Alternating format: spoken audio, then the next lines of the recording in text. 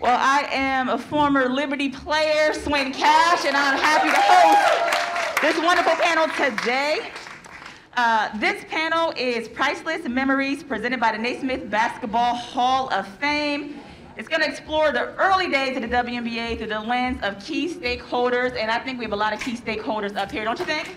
Yeah. I think we do. So we're going to kick this off right now by introducing everyone. Right here to my left, we have the lovely Kym Hampton. We also have the first commissioner of the WNBA, Ms. Val Ackerman. Next up, we have the gentleman that's in between all of us, from the Basketball Hall of Fame, the Naismith Basketball Hall of Fame, Matt Zeysing, correct? Yes. Another Liberty legend, we have the one, the only, Miss Sue Wicks.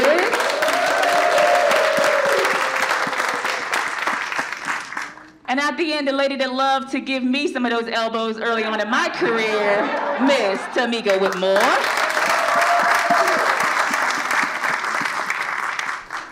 All right, so we're gonna get to the memorabilia that's behind us, but Val, why don't you set the tone for us? I mean, it's 25 years, WNBA. I don't know if you ever imagined that we would get to this point when you were in that office fighting with David Stern of how this thing was gonna get off the ground. Can you give some perspective to where we are now, but how it all kind of came about? Can everybody hear me okay? Yeah. Well, first of all, it's an honor to be here. So Kia, Clark, thank you for everything you do and for having us here today. I just, you know, for someone like me who was there with some of my colleagues at the beginning, hard to believe it's been 25 years that this great league came into being and this great franchise, New York Liberty. Any of you there in the first season? Look at this. Oh, that's a round of applause right there. That's incredible. Thank you. Woo! I mean, you know, Swin, I have just incredible memories of those early years, those first games, Maddie, hopping around, the atmosphere at the Garden, and it was really made possible, most of all, because of these great players. You know, the league there was a lot of work to get it up and going. There was, you know, a lot of support by a lot of important people who made it possible. You know, I just want to pay homage to David Stern, the longtime commissioner of the NBA. He gets every bit of credit that you might expect to deserve for saying there will be a WNBA someday. And it was an honor, just a highest honor for me to be able to work with him and, you know, be part of that incredible group effort that made this league happen. So for me, I sort of have tears in my eyes, Swin, really, sort of being here and seeing what the league has become. And this generation of players, I mean, we had great ones. But to see the sort of, you know, the changing of the guard, seeing what the players today are representing, and seeing them stand up for what they think is right is, you know, is just another great reason to support this incredible organization. So thanks for having me. Yes, absolutely, Val, absolutely. And you mentioned Kia Clark over here, that CEO of the Liberty. It's important. Yes, a round of applause for Kia. Her and her team did an amazing job. And I wanted to highlight just Kia because you talk about the change. A lot of fans that were in here were at the beginning at the Garden. They remember those days. And now you transition. The team is still here. It's still your team, and now it's in Brooklyn. How important is it to have great ownership, people that are working behind the scenes to keep growing the WNBA and growing this team? Well, it's no different for the WNBA than it is for the NBA or any other league here. And I know Key and I have talked about the incredible support that the Sy family is providing, this great home in Brooklyn. This is a first-class arena. It just, you know, it's just the truth. I mean, it just takes a lot of work and effort to make a pro team successful. Just a lot of ingredients here. But it seems to me, from everything I can tell, the commitment is there. The expertise, you know, you have to have people that know what they're doing. And again, you know, I just sort of keep sending it back to the players. I mean, to have players who are so engaging with the fans, who their artists on the court really make all of this possible. So it seems like they've got everything they need here, Swin, to keep it going and keep it growing. Well, let's take it back to the early days. Sue, give me a memory you got from that first season with the Liberty. First of all, I'm so happy to be here and so many familiar faces. We're a little bit older. Sue, we're not old. Here. We're not old, Sue. We're seasoned. There you go. And you're still here. You're still here, that passion. So I'm just going to say that about the fans. Our first interaction, I was doing some documentary, some filming that we've all been involved with, and they asked me about the Liberty fans, because they asked first about the first game, and that was spectacular, amazing. But what about when you came back to New York for the first game in Madison Square Garden, and that arena was teeming with energy, and not just little girls, but big girls that were the same age that I am now, that are Miko's age, Spoon's age, that had tears in their eyes, that they could buy a jersey with a woman's name on the back, that they could cheer, and that we had time to stop and listen to hear that story. Their dream was the dream that we had the opportunity to do. That is my memory. Like, that's the most poignant memory I have, is that generation that missed it. And all the humility that a Val has. She missed playing in the league, but she created the league. And she'll say always the accolades, the credit to everyone else, but Val was an amazing commissioner because she was generous with everything, gave it to everyone else, and created these things. So you're always in my heart, Val, for that, your humility. And I always want to be as humble as you, but it's impossible because I cannot be. I always want to raise my hands up and say, look at me, but you never do that.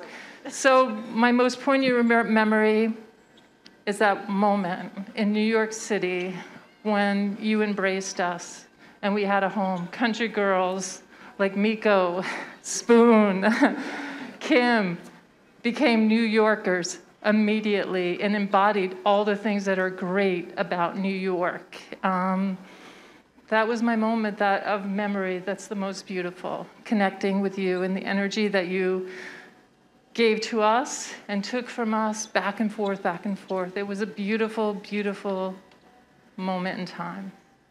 Thank you, Sue, for sharing that. And Kym, I'm gonna jump over to you because Sue made a great point about you all were here and you became New Yorkers and you stayed. You've been here. Take us back to that inaugural season. Take us back to that first game. What memories come up right away for you? The actual first game in LA? Yes. Wow. Well, me, coming into this league, I was a true veteran. I was 35 at the time, getting ready to turn 36, and had been playing abroad for like 12 years. And I figured that the WNBA would eventually happen, but I just didn't think that I would ever be a part of it. So when I was a part of it and it happened, and we were actually in the Great Western Forum out in Los Angeles, I couldn't help but tear up and just in wonder that we were about to make history.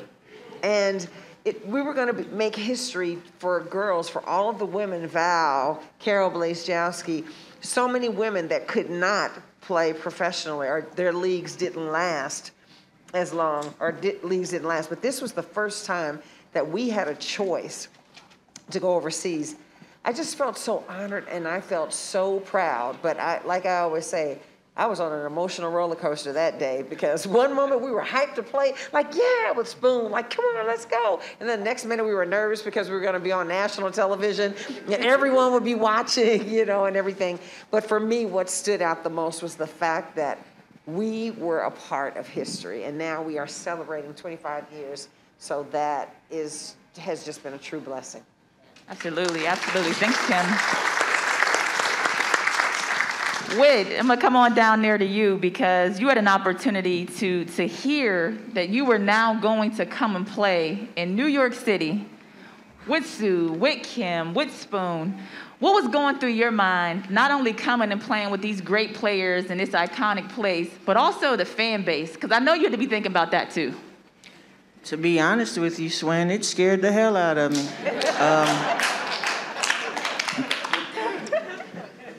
The first thing that went through my mind was like, New York, really?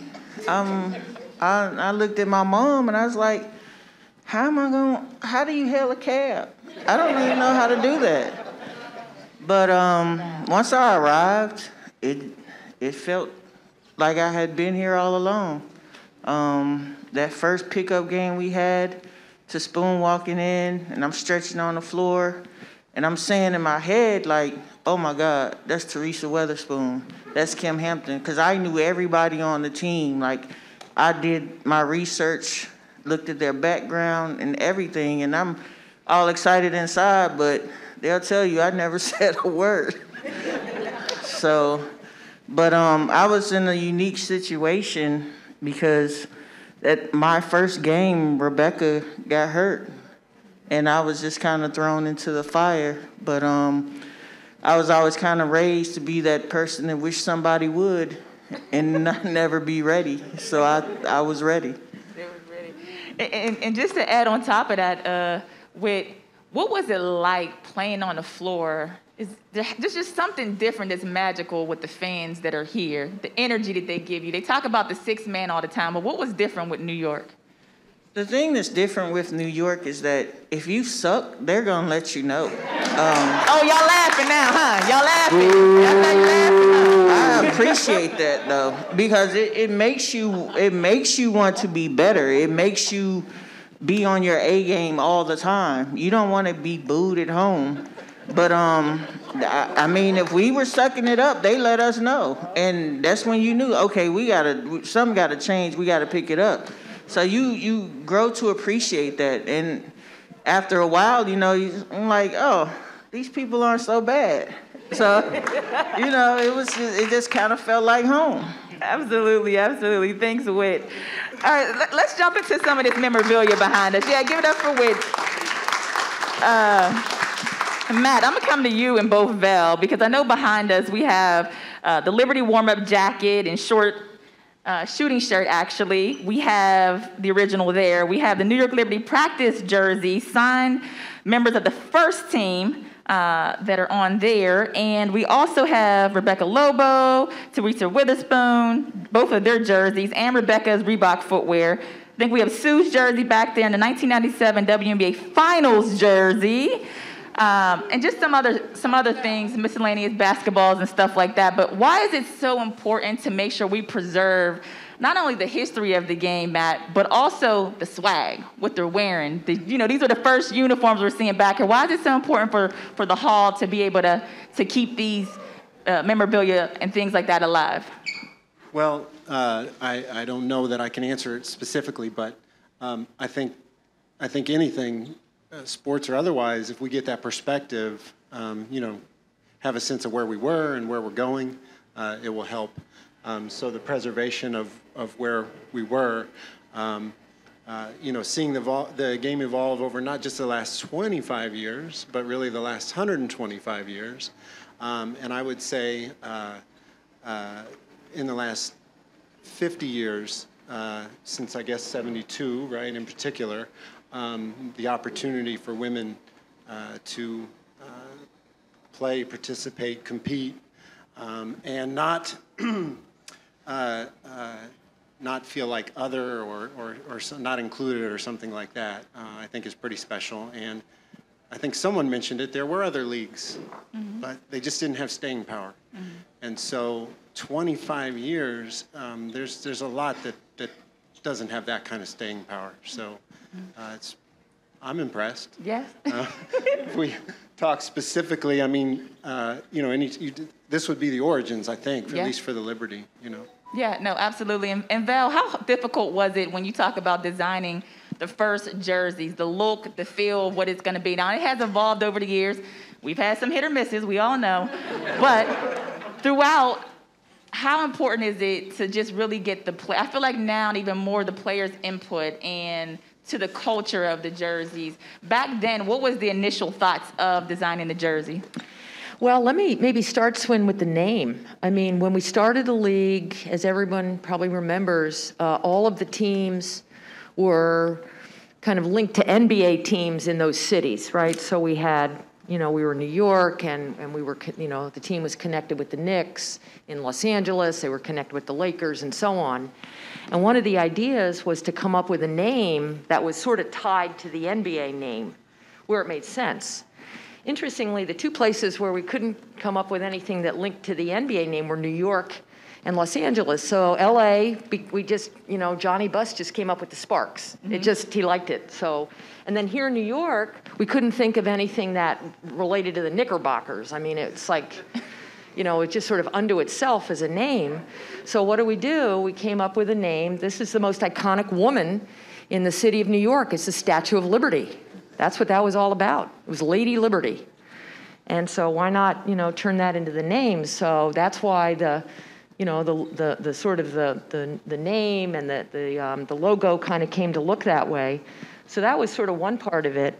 And then there was an effort, Swin, early. We were working with Nike, was our first uniform supplier, and there was an effort to come up with uniforms that at that time had the sort of most up-to-date kind of fabric.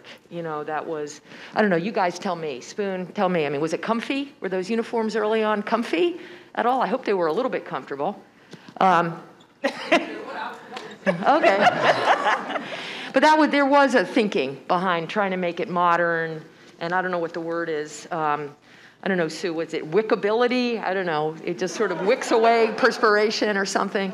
But there was something to that. And then this green, last thing I'll say is the green was sort of the patina green. I see it on hats still in the building here. That was, again, back to the Statue of Liberty and that green color that she's acquired over many years. So there was some, seafoam, exactly. So I know that's still kind of in the marketing plans today. So there was thinking behind a lot of that. Yes, and I love the fact even when the team was moved here to Brooklyn that seafoam stayed with the team. So that was a great call there, Kia, as well. Matt, I'm going to come back to you because I know a lot of fans in here have been collecting, whether it's autograph, different memorabilia, and some of them may not even know they have things that hold value.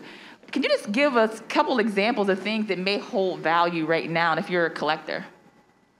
Well, I think, first of all, if you're collecting, I think let it be personal to yourself rather than it being just market value later, because it'll always have more meaning. So if someone autographs something for you, be there for the experience rather than buying it on eBay or something like that later. It won't click as much for yourself. But I think anything game worn is just really cool because, object in itself holds value, whether it's the intrinsic value of it or the value that you've associated with it. So there's a historical value to the things that you've collected over the years. Putting an appraisal value on it, I wouldn't feel comfortable doing anyway, but I think it's more important, what do these things hold for you? What were you thinking at those moments, going through at those moments? What are the things that you've held on to that were meaningful for you? So if you make it personal, that's where it's really meaningful. Mm-hmm. Yes, and I know a lot of you over the years, and I say this because there was one trading card that I had never seen in my life the whole time I was playing, and somebody came up and asked me to sign it, and I was like, where'd you get that from? But you really, you guys have experienced, because we're a lot of times just living through it. You're going season to season, you're playing through it, and we don't see stuff on the other side, and it's really cool to know that people were out there following your game. They care about how you played the game, collecting different things. And so the fan had told me, well, I have an extra one, I'll give it to you. And that was pretty special for me because I have two young boys. So that holds a lot of value to me because I want them to be able to grow up. They won't see mommy play unless it's on YouTube. And it's probably going to be blurred, grainy by then. But, it's just something that you can hold dear to your heart. But Sue, I'm going to jump back over there to you. And can you put into perspective kind of where we are right now with the game after 25 years and what you see from maybe this young team, the Liberty team, and where the game can continue to grow, and what areas? That's a great question. So I am blown away with the talent, the different level of talent that we have now. Every player watches the game, and we're wondering, can we still play? I don't care who you are. You're watching. I wonder if I could guard her. I wonder if I could, in my prime, of course. And I think the elite, the best, will always play because they're going to play with their heart and they're going to compete. But from 97 to 25 years later, there's no comparison. Women's basketball has exploded. The moves that the girls are making, the plays, out of this world. I'm blown away with the development of talent. And another thing that's occurred gradually, slowly, is there's a new breed of woman. And I don't think I'm being hyperbolic about that. The woman that I see now on the court has the ability to speak. And if you think that's a small thing, grow up in sports when you're afraid to say that the weight room is not adequate, or you're going to be fired for that, or that this is not okay, that the way you're covering me and asking about my husband or what my brother does. Those different things, and that the women don't just answer the question, they say, wait a second, let me speak to you about this. That blows me away. That is the change, the shift in society that I see these women on the front of. And you're going to see it in sports because of that self-assurance that you have to have as an athlete, that knowing who you are over time and believing in yourself that you get from sports. So we grew up, Spoon, Kimmy, we grew up in a different generation. We were so happy to be here. We were just pleased as punch to be here, and so many of the other things just didn't matter. We had that one opportunity. We're going to make it the most out of it. We're going to take that as far as we can, and my colleagues certainly have. They're borderline going to be the next NBA head coach. Woo! Swin, one day, I will not just be the WNBA commissioner, she will be the commissioner of the NBA. This is the type of person that is sitting down there. These dreams, these ideas, I don't know if they were happening in our heads then. We were like, oh my gosh, I'm going to play, and this is amazing. Now the next generation, and growing up through it, grabbing every opportunity. Spoon is the person that always says, oh, I'm going to ride this till the wheels fall off. I'm going to ride this till the wheels fall off. She's not kidding. She is, until she gets what she wants. And now these other women are dreaming bigger dreams. So I think that we're part of that, a little foundation, but I'm blown away by the women that are in this league, their messaging that they do, how they speak, the different franchises, Kia, your work here in New York, and the WNBA, NBA on the whole, the social justice movement, speaking. I look at the television, and then when I see that, I do my eyes like that. I cannot believe that this is possible in 25 years. I feel like definitely a grandma, like, oh my gosh, look at these girls. So the game has been elevated. There's a new level of player. There is a new swag out there. That's always been there, but it's broader and deeper. And now I see a shift in women and how they use their voices, their experience. For the most part, we're always going to be a little bit of the outside of the norm because we're women, because the majority of our league is black. We have a different perspective, and when you hear that, I think it changes the way everybody thinks about themselves. So I'm just blown away with this league and what we've accomplished and what these young women are doing today. Yeah. Thank you so much for sharing that, Sue, because I can recall back probably 6 years ago, before this last CBA, and I remember us going through the whole process. And throughout my career, there's 2 CBAs negotiations I had to go through. The last one, before I retired, was very, very difficult. And because we were at a point in the league where a lot of the women were making a lot of money overseas, they were getting tired, it felt like we were in a constant loop, a lot of change wasn't happening. And I remember our executive committee with the union, we kept saying there's the apathy within our league, we're not united, we're not there, we don't feel like this is going to continue. And I remember having tears one time, having a conversation with Tamika Catchings, and I said, Meek, I said, this CBA is not what we want. We deserve better, but we have to figure out a way to get to the other side, because the next CBA, we have to believe that the women will be strong enough, united enough to be able to do what it takes.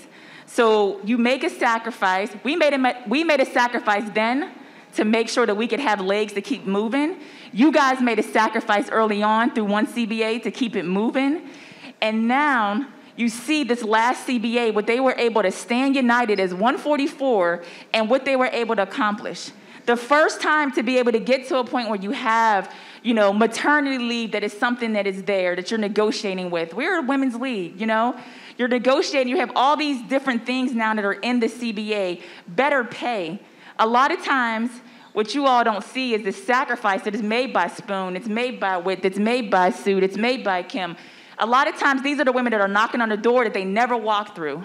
Well, I guarantee you this, the last CBA, a lot of women that are out there playing now walk through that door because they have better situation than we had back in the day. So that sacrifice is made. So you guys continue to keep supporting because it's needed. But this younger generation right now, they understand. Their voice is powerful. Their voice is united and it's powerful. And it's fun to watch as a fan now. I hope it's fun for you all to watch this team and watch the league as a whole, because it is going in the right direction. So thank you for sharing that, Sue, sorry. I said Kym because I want to go to Kym next, because I want you just to talk about quickly, Kym, how you have a young daughter. And you're getting to see through her eyes now of what the league means and what it means to her, and how it could be, a destination for her in the future. What are those conversations like when you bring her to a game and she's interacting with the fans? Because literally all the fans have watched her grow up. That is so true. Do you guys remember? She was 2 days old and I was carrying her in my arms like that. It's been a complete joy to have her around. The sisterhood that I built with these young ladies, and then after I stopped playing, to be able to watch the growth of the league, it was something that I knew I wanted my daughter to be exposed to. The fan base, it felt like family here always, and there was not a day, if you saw us anywhere, you guys always greeted us with warmth and love, and for that we greatly appreciate that.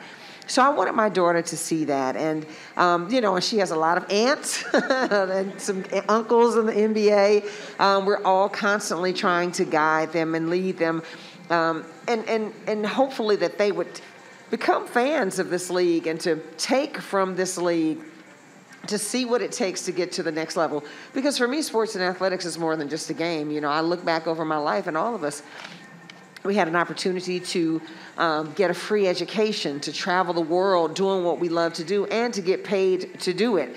An opportunity to play with some of the best players in the world and against some of the best players in the world. An opportunity to be a part of something new for us, and now something that is 25 years in existence. So for me, trying to guide her, and she is quite a basketball player, and as we think about the colleges and the schools that she wants to go and participate in, like for me, it's just been really, really important to have her here and to have her present to see, because it doesn't get any better. So for me, the connection is big. But on the flip side of that, I'm a little heartbroken because there's a disconnect between youth basketball, girls youth basketball, and collegiate ball, and as well as the WNBA. They're playing all of this AAU ball during the summer, but these kids need to be in these arenas, and they need to see, if you want to get to the next level, you need to see what the next level looks like. We go into schools and ask, okay, name 3 players on the New York Liberty and crickets. But if I said, name 3 players on the Knicks or on any other NBA team, people would be able to spew out names. And so I feel that with that, we need to somehow come up with a better way to make the connection stronger. Yeah, that's a great point, Kym. That's a great point. So, Val, I'll throw that over to you, because you've seen from the inception to now, and now being at the conference, at the Big East, How do we get to that point? How do we make that connection from the grassroots level to the collegiate level and then the WNBA? Well, I've long thought, Swin, that there must be sort of greater, like a better sort of collaboration between women's college basketball, which plays in the winter months, and the WNBA in the summer. You've got a year-round opportunity, to cross-promote and talk about all these great players that have been to, great college programs like all of you, and what they're doing at the next level. So there've been a lot of discussions about that over the years. Not enough's been done. It's sort of a longish story, but I think more could be done there. I think, frankly, one big difference between what we had or didn't have then and now is social media. And, Sue, you alluded to it with the bad reports came out of the women's national tournament in March that were sort of made, brought to light because of social media. We didn't have it when the league launched. So we didn't have it for our purposes. You all didn't have it for your purposes, but now you do. We all do. And so there is, I think, room for women's basketball to grow, to take an advantage of this technology. TV remains really important. And I think I just want to give an nod to, colleagues at ESPN especially, because they've been covering women's basketball from the beginning. They did the national team in '95. They did the WNBA launch. They've been doing women's college basketball. The Final Four gets great ratings. We see these great teams. So, they take their knocks, but they've done a lot, for women's basketball. And I think to continue to have that platform to tell the stories of, all of you and your successors is part of the magic here. But, the games sell themselves. They're great entertainment. And I'm with you, Kym. We got to make sure that basketball fans know not just who the men's players are, but who the women's players are. That's got to happen, and I'm sure it will. But you're right. You're spot on. I just want to follow up on that. Do you think, I know there's been talk, and I get asked this question all the time, now that the money's higher, now that we're paying women a little bit more, should we start look at changing the season? And I know you're not commissioner right now, but is that something that you think should possibly be looked at? Was it something you looked at back in the day when you were also running the league? Well, I will say for the fans here, this was, it was never anything but the summer. This was what worked for the NBA. They wanted to make sure that the WNBA would have its own sort of space.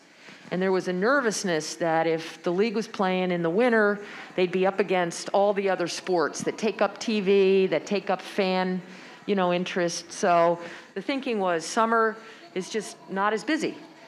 So that was the launch. You're right, Swin. That was the launch decision. That's where the TV was. You guys remember we had the 3 networks. We had NBC, we had Lifetime, we had ESPN. That would not have been possible if we were playing from October to February. It just wouldn't have happened. We would have been playing at 3 in the morning to get on those networks. So that was the decision then. And it's interesting. To your point, I've been gone now a while, but it is interesting the league is stuck to that time frame. I remember, at times having sort of musings about, wow, summer sometimes is rough. People go on vacation. They're not buying a full season ticket, Kia, because they're like taking 3-week vacation, so they don't want the full plan. So there was some talk about, well, maybe what if the season started in like April? After the college season ended and went through September, and you added the months and you stretched out the games, and would that work? But I had to deal with the playoffs of the hockey and the NBA teams. Right. So Kym is noting the scheduling conflicts with the other leagues. And importantly, I think a last thing I'll say is, one benefit of the summer was it did give the players, you all, the chance to play overseas in the winter if you wanted. And by the way, just to make set the record straight on the ABL, you guys remember this. Right. We said you guys could play in the ABL in the winter if you wanted. Our contracts were non-exclusive. The ABL contracts were exclusive. They did not want their players playing in the WNBA. And we said, no, we don't. That would be great. If players want to play in the winter, whether ABL or Europe, we said that's fine. We just want the players to have the opportunities. So now you got Europe, players going back and forth still, as one of you noted. And so I think, you said it well, Swin. I think these are the kinds of discussions that really are meaningful in bargaining. I mean, that's where the player input on season length, season start, season ending. I mean, that's, and Kia's been part of that, I know. But I think it's an evolution. It may well be that someday it's a different season. Right now it seems like, people are still deciding that still works best from the business standpoint. But it could always change. Yeah. Absolutely. Thanks for sharing that. I was today years old when I learned that you had the option to play in the WNBA and ABL. Learn something new every day, ladies and gentlemen. I did not know that. That's interesting. That's a good point there, Val. Whit, I'm gonna come down there to you because you told me you was scared as hell to come here to New York. Give me a story, because she's over there trying to hide in the corner right now. What was your introduction to teaspoon, but it has to be PG? Go. Well, I'm gonna tell you my introduction to spoon. She came in the gym. I was stretching, and she said, "Oh, we got us a red bone. Hey there, yellow bone." So I just waved my hand, and her and Kym were picking teams. We were playing pickup, and Spoon picked me on her team. Never played with her, just watched her. And I looked at her, she looked at me, and I spent off of who was guarding me. She threw a lob to the rim, and I caught it and finished the reverse on the other side. And she said, "Oh, we got somebody who can play." And that was the biggest compliment I can say that meant the world to me over my whole basketball career, was that Teresa Weatherspoon said that I could play. I love it. I love it.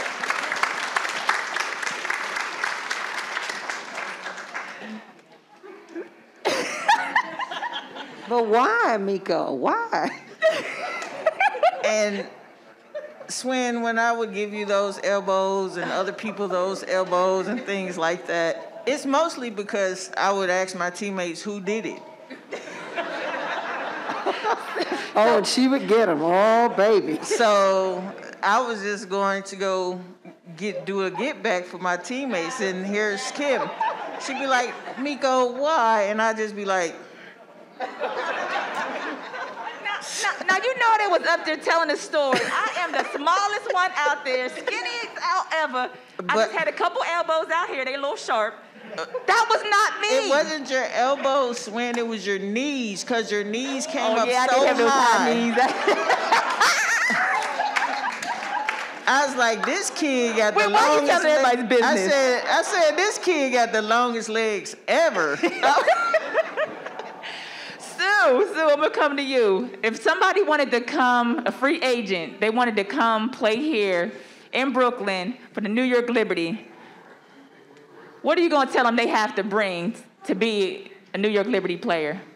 What makes you a New York Liberty player? Before I answer that, we were playing Detroit, and Crystal Robinson never complains, never says anything, but is one of the best defensive players in the whole league. But you know her from that quick release. I remember she came back in the huddle, and she was all flustered, and she was like, "I got my hands full out there with Swin Cash." And for her to say that, she never says anything, but she was like looking around, "Where's my help? Where's my back? Somebody please help me." And I always wanted to guard 3 players, that swing position. And I just started looking on the ground and stuff because she needed some help and a switch. And I just started checking my shoes and stuff. I wanted no part of that. So that is why you got the elbows. Okay, that's a compliment. So y'all just out there just double and triple team people, huh? Y'all just taking me out on this little stretcher, huh? Little rook out there. Okay, I see what it is. I love y'all though. I love y'all. I think coming to New York is really about passion. They fall in love with players that have passion. Benaja Laney, that is a New York player. I mean, she's played, a half a season? Who here loves Benaja? When I watch her, she's certainly, for me, I would say MVP, not because she's up there with the super elites, and there's 3 or 4 of them, but she is playing optimal basketball, the best basketball in this league, top of their talent, potential, inside of a team concept. Lainey is it for me. That is a New York player. When I talk to my teammates, that's the first thing they say. There are a lot of great players on this team. Lainey, number one. We want her on our team. Like we're always drafting back to 97. That is a New York player. Sammy, all passion, jumping up and down. When I see that energy, that reminds me of a spoon. Not only giving you 100%, but you know what? Let me be a cheerleader for a couple of minutes, and I'm going to cheerlead over here for another 20%. So that giving everything you have is a great quality to have in New York, because New York is a special city. We took some knocks, I'll tell you what, this last year. And a lot of people had a hard time in New York City. Is New York City ever coming back? That question. And I've said, when I would hear this, I was like, this is New York. It's coming back. We're New Yorkers. There's an energy center here, and it's something special. So when you come here and you bring what these young players are bringing, Lainey, Sammy, that's special. When you come here and you're Spoon and Miko and Kimmy, you become New Yorkers. Forever, the qualities that my New York teammates brought, and they, sometimes, I don't think it's not a compliment. They were very country. Because Miko used to say to me all the time, "You think I'm country, don't you?" And I would be like, "Yeah, a little bit." But that's smart country. Like she would do it. She does everything like, "Oh, I'm so country. I don't know what's going on." Blah, blah, blah. And all of a sudden you're laying on the ground. You got a bloody nose. And then she scored the basket. Her and Spoon are high fiving. I was like, "What?" And she was like, "Oh, I'm so happy and proud of myself being here with you." And then again, score. I was the player that she spun off of and scored. And just so you know, that's who she scored on. So those type of qualities, I think New York is about not just being number one, but more importantly, striving to be number one. This is a striving, aspirational city that is about the grind and the hustle. And this New York Liberty team currently, I don't think our wins match what I see in the DNA on this team. This team, when Natasha Howard is playing full, I think Anesca will play much better with her when we get a little more movement in the interior. We have all the stuff on the perimeter. Through a lot of ups and downs, they stick together, and that is a quality that is the most admirable.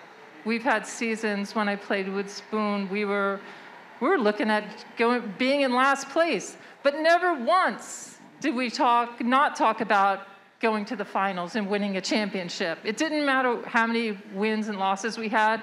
At the end of this, let me tell you where we're going. And I feel that with this Liberty team. I feel that they stick together, and I know they took some hard losses, but this team is a winning team, and it will win because they have the personality, they have the character to do that, and that is a New York team. Kym, what's the mentality you have to play in this city on this team? You have to have thick skin, and you have to have a tough mentality. I mean, I feel that New York fans are the smartest fans. They're just intelligent fans, and they can see through anything. They can see a player that's coming and making excuses and full of fluff. And if you just get a big contract, you're not gonna have a great career. I don't care if it's baseball, hockey. I don't care what it is. If you don't bring it when you come in, you're just not gonna make it here. The media is gonna eat you alive. So you have to have extremely thick skin. But again, like Sue said, you have to come and be ready to play. You guys were just as happy if we lost, but we fought a team tooth and nail. You guys were standing up cheering for us. It was like, okay, they just happened to hit a couple extra shots. Okay, that's good, but we're good with that. So if you're going to come and play here, you have to have a strong mentality, because sometimes it's not just the media, it's not the fans. It's like a pressure. It's like when you play in Madison Square Garden. There's no other arena like Madison Square Garden. There's something about the lights. It's something about the energy. It's just something. And I don't care if it's a brand new arena. It's still something about the Garden. So it's a whole lot of ghosts and things like that that you have to work through too. No, but you have to really have you have to have thick skin, a tough mentality. Quickly for me, Val, why is it so important for not to just preserve the history of the game through what players are wearing, the memorabilia, but also making sure we connect the legends to the younger players? Why is that so important for this league to continue to grow? You. Yep. Well, I mean, just, you know, you're asking sort of somebody who really is a believer in history, Swin. I mean, I'm really respectful of history. Knowing, I think we're better when we know sort of how things unfolded, how things got started. You know, we're better citizens in our country if we know sort of the history of you know, how things came to be. And so I think in the sports world, it's as important, and I'm really grateful that there is so much interest in the 25th anniversary of the WNBA, and there is this moment to look back and to talk about where we were as a country, as a society, where we were with women, where we were with women's team sports 25 years ago. It's a good way to make comparisons, but also to sort of inspire us about what happens next. So I do hope, it's interesting. I mean, I still do a lot of interview requests for the league, which I'm flattered by. I can't tell you, how many young people will interview me, and they'll say to me, I grew up watching the league. I remember I was, 5 years old or 10 years old, and we had the, games on television, and they would talk about, these are young boys, not just young girls, talking about what an impression all of you made on them, what it did to them. I mean, it sort of made them like egalitarian, practically, in terms of how they feel about women. And so when I hear that, it is sobering. Kym said it well, like you don't realize you were part of history back then. But when you hear these reflections from people who grew up on this, it's pretty incredible. So, again, I'm glad that the Liberty are doing this. Thanks again to Kia for putting this program together. And I do hope we can continue these conversations, not just on anniversaries, but sort of continuously. Absolutely. And Matt, can you quickly just tell us why it's so important for the Naismith Basketball Hall of Fame to have the collector items, but at the same time, how do you guys continue to keep it going and keep the hall open? Is it through donations? Is it through people who have things, lending them to the hall to be able to put on display? Yeah. So we're we're just up the road too. If anybody wants to come up and visit, it's about 2.5 hours away. So we would welcome that. We're a brand new facility, but we've got over 40,000 historical objects in our collection. We work exclusively on donations, so the generosity of fans, the generosity of organizations like the Big East or the WNBA. And I think that the opportunity to show and 25th anniversary of this of the WNBA, but there was what came before. That will help anyone gain an appreciation for where they are now. And I'll mention Val, because I don't know the whole story, but Val played at Virginia, I believe, and under a great coach, Debbie Ryan, maybe. And Val played overseas, I think, just maybe 1 or 2 seasons. But so when you think about that, talk about just right here, besides the Liberty Legends, we got it right here, and not just at the administrative level or commissioner level. She had game also, so. Val got game. I would disagree, but there's no footage, so how would we know, right? So yeah. Well, thank you all. Thank you all for being on this panel. I just want to briefly close give a big round of applause, please, for everybody. Wicks, Sue, Matt, Val, and also Kym. Thank you. Kia, your whole team, thank you for having this panel. I just want to say this to you all. 25 years, when I came into the WNBA, one thing that I was most excited about was having the ability to come and play against teams like New York, to play against teams like Houston. And that was because my senior year in high school, I was able to see the WNBA. I was able to see it. And a young lady walked up to me today, that's from my hometown area and talked about how she's been interviewing different players throughout and visited every WNBA arena, correct? The WNBA is so important because it's not for our generation, it's for every other young generation that's coming after us. I had an NBA player that played for our team that said to me, they had a poster up of Sue and I and the UConn team when they were in college. Like, you guys were so dope, this, that, the other. Those are the moments when you know we're moving the needle because people are paying attention.